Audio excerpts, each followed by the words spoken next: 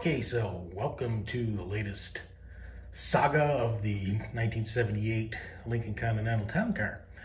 So, I have to admit, I've been extremely lazy about doing things on this car. Not that it really needs that much, it's just, I don't know, just haven't felt like it, to be honest. So, here's one of the problems that I've had, actually probably since I had the car. This right front turn signal, the bulb, I thought I had a bad bulb, but turns out there's something wrong with the socket. So let me show you what's going on, and then we'll continue on with it. As you can see, the turn signal itself actually works, but when I turn off the turn signal, the light itself won't light up unless I fiddle around with the bulb. So there's something wrong with the socket. I didn't see any corrosion or anything in it last time I looked at it. I thought it was just, you know, maybe, like I said, just needed to be cleaned or whatever, or fiddled around with. That worked for till I drove it the first time, and then, you know, there's something obviously that's not making good contact in there. So I bought a new socket with wiring from Napa. Now, I'm not a big fan of just butt connecting these, so what I'll probably end up doing is cutting these off and using, I'll solder the wires. Or maybe what I would just do, make it even a little easier, is use the butt connectors but put heat shrink over them so that they're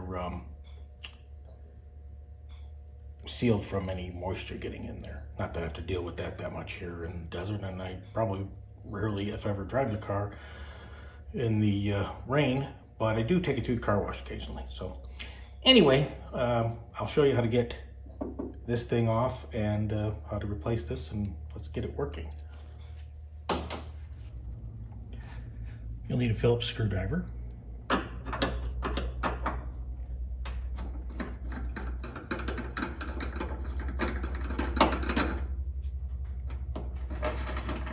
You've got two super long screws in there.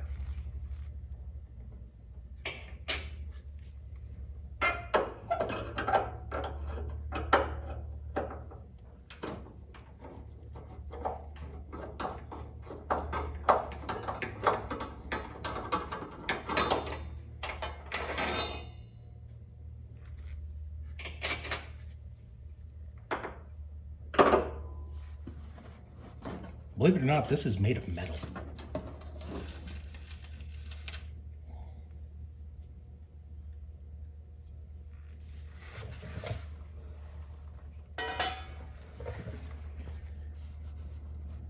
And this just is sitting in there, so be careful you don't break it.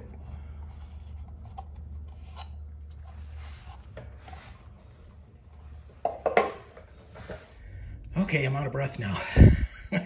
This is a little bit more work than I thought it was going to be. It turns out that in order to get the inner housing out, and as far as I know, you should be able to actually take it out as a whole unit before you took those two big long screws out that I did, but you still need to do that to get the bulb and everything out. So anyway, less chance of breaking this stuff by taking those off first. There's two nuts, 7/16, one on the top part, one on the bottom part. It's easier to get to the lower one from underneath the car. It's like just inside, like the fender well there, just above this piece here. And you can get it with a regular long socket and a ratchet. And once you break it free, at least on my car, you can twist it off by hand. It's not like you have to fight every thread, but that may change depending on, you know, if you got rust or something on your car. Anyway, it's pretty easy. Same thing on the top, but I had to use a really long extension and go in up here, like up underneath the fender well. There's a hole up above the, you'll see like the horns in there, and you want to use like a real long extension to get down underneath and get to that. So anyway, now you can just pull this out.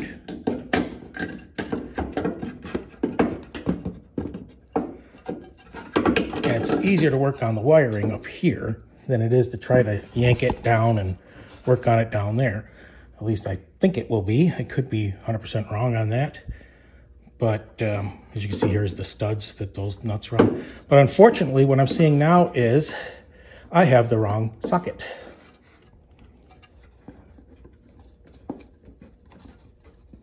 This is what it called for when I looked it up. I did not know what it looked like. In fact, I'm not even 100% sure how to get it out of here. It looks like it just pulls out. Like it's friction fit. I don't see any holes or anything. So that socket I got is definitely not going to fit. So I'm going to have to hunt down this one. Oh, I got to take the bulb out first.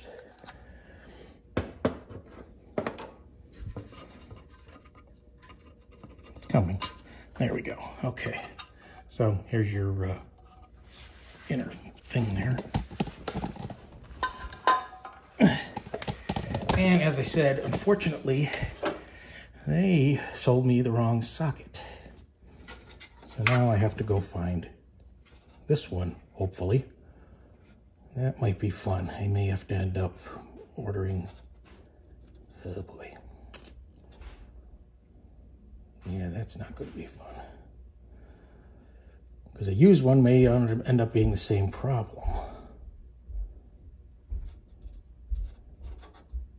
All right, well.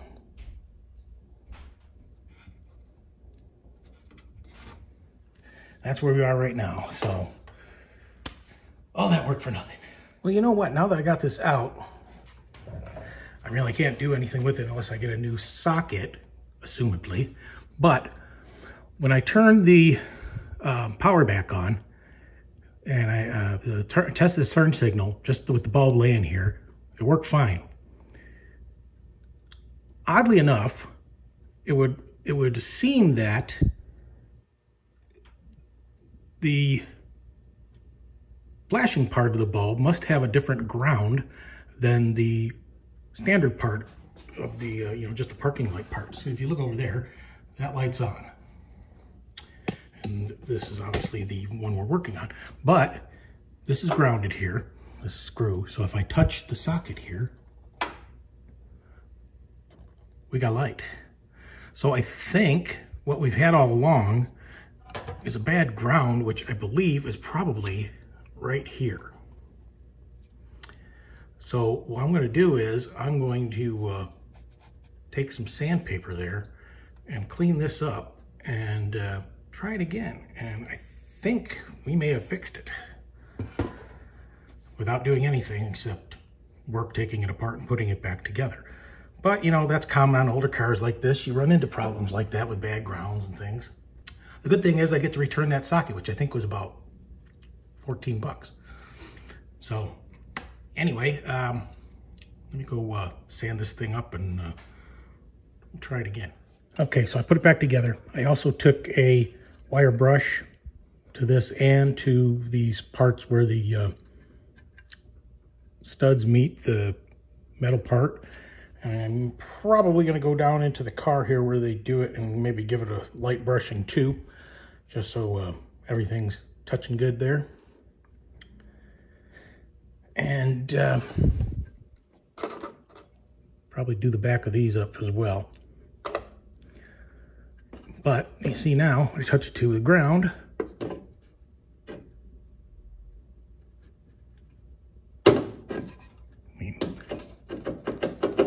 Seems pretty good to me. So I think we're going to put it back together and call it fixed. Hopefully, crossing my fingers. Okay, it's all together. Let's put the power back on and see what we got.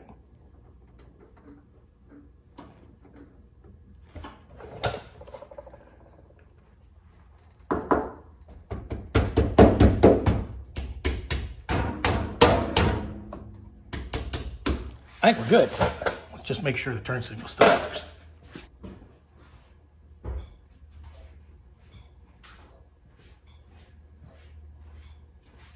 Perfect. Thanks for watching, and stay tuned for more videos.